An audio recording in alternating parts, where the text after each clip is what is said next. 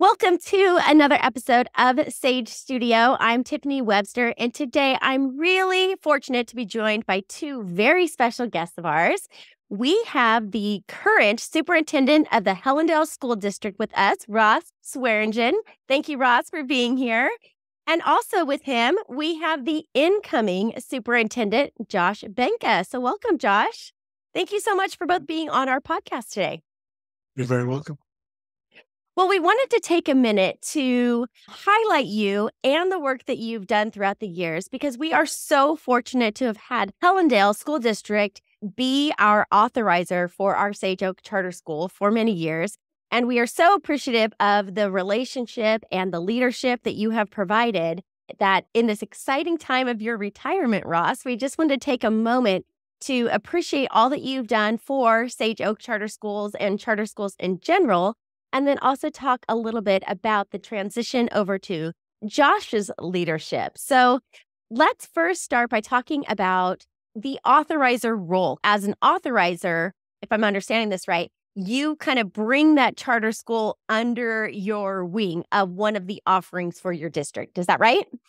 That's very correct. The charter school serves as this opportunity for students who are looking for something that's a little bit more personalized, looking for something that's a little bit more independent. How do you think our charter school has been able to serve those types of needs to the students? Well, me personally, I think that there's all different kids have all different types of learning. And so the brick and mortar setting isn't the best for every single student. So literally, if we can provide more opportunities and more ways for kids to learn, then it becomes better for them.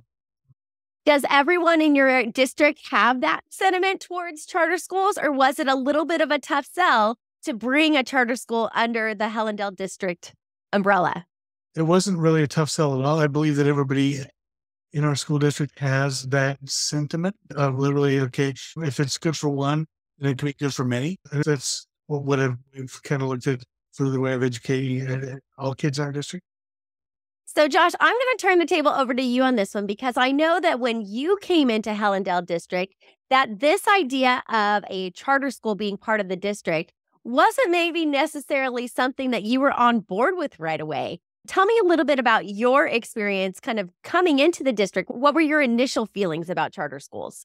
Thanks, Tiffany. Initially, coming into a school district that had charter schools, I hadn't worked at one before, and I had heard things in the media and things like that at different workshops and what have you about charters.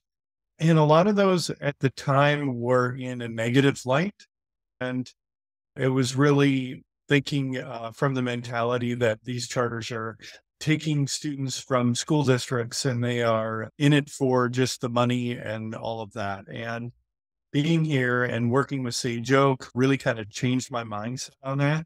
Working with Ross over the last several years, he said, we've got great charter schools. sageoak really provides an environment for people that learn a little differently than maybe others. It's really changed my mindset on charters and how I saw them because I've seen charters such as sageoak do great things for students.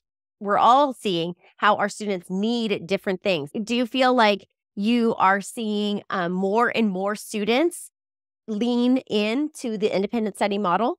I think that the pandemic has really shook things in the sense that the independent study became the norm for a little while there. But over my time here, the independent study model has grown in the number of students participating in their education in that way. And my expectations are that it'll continue because there's a lot more people that are working remotely. They want their kids to be at home with them. They want to be able to educate their kids and work with their kids individually. And they have more flexibility when they're able to work at home to do some of those things. And I still think there's always going to be a spot for traditional brick and mortar schools as well. It's just, I think that the public education landscape now really needs to continue to work for what's best for students. And that is going to be, I think, some of these different models working out and having some more choice. We've talked a little bit about the benefits to students. And then I know, Russ, you and I had a little conversation too before we started recording about the benefits to the leaders within your district and the leaders within the charter schools. are coming together in new ways. Talk to us a little bit about that. Well, one of the things that we do is we meet once a month with the leaders of sageoak and Excel, and we sit and talk and share ideas and thoughts about education. And so having the dialogue that we didn't used to have is has become very important and part of the thing that we really look forward to. I know, Ross, that some of the things that have made you such a fantastic superintendent and such a great leader have been your exchange of ideas with other leaders and leading from a place of inquiry and asking questions and how can you support the people within your district best. Tell me a little bit about some of the values that you have as a leader and why you think they've worked for leading Helendale for so many years. Well, I think it comes around to service. It's like you're trying to provide things to be able to make things better for people who are on the front lines. So making sure that we're providing the things that are needed for staff and for students as well, so that they can flourish. That's been my main goal. And Josh, I am excited about some of the leadership strategies that you're going to be bringing to the table because your background is a little bit different. You actually started off on more of the business side of things, and now you're bringing that to the leadership table. So tell us a little bit about your background and what you're bringing in as the successor here.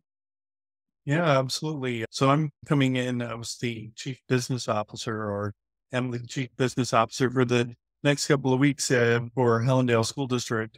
And in that role, I monitor all kinds of different things from the resource standpoint: technology, food service, transportation, and all of the fiscal services. And so part of working with sageoak as the authorizers, I look at their budget and check out their financials and make sure that they look sound and that they aren't running into any trouble. And I try to offer, if I can, any helpful advice or strategies or anything from that regard. I know that compliance is another big part of what I've had to take on under my current umbrella. And so moving into that superintendent role, it's like, okay, how do we talk about those compliance pieces and collaborate on those? Because it's really about how do we strengthen each other. We often talk about our Sage Oak core values, and compliance is one of them. And I know that it's really important to our school to be in compliance, to be upstanding, to make sure that we are maintaining our WASC accreditation. We also want to make sure that we are remaining fiscally sound going forward. Just again, to provide that level of security to our Sage Oak community so that we can continue to serve our students and our families and employ our staff members for many years to come. So I think having your expertise in that area and your extra eyes and ears to just oversee that will continue to be very valuable to us and to the other charter schools in the area.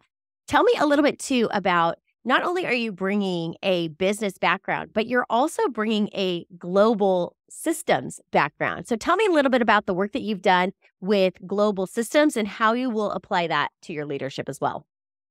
Sure. Yeah, my master's in international business. They talk about other countries and what other countries are doing around the world when it comes to education, and how education in the United States has gone from being number one or top education in all industrialized nations to being the lowest in industrialized nations. And so it's really looking at some of those things and where some of these countries that are really high scoring in education, what are they doing? What are the differences? And trying to bring those pieces into the schools here in the United States. I think it's really exciting to see how you are building upon the foundation that Ross has started with the relationships with the charter schools and establishing Helendale as a great partner.